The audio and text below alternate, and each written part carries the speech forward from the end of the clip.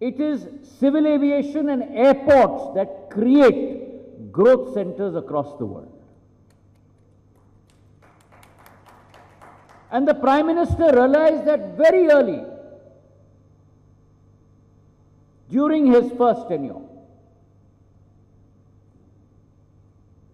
And let me give you a few statistics.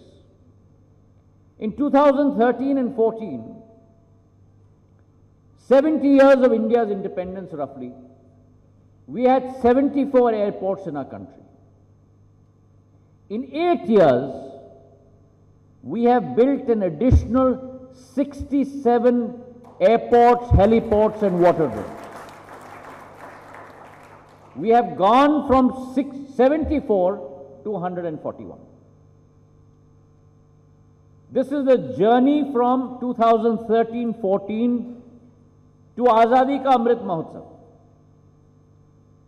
But the journey from Azadi Ka Amrit Mahotsav till to 27-28, we will go from 141 airports, heliports and waterdromes to 220 in our country.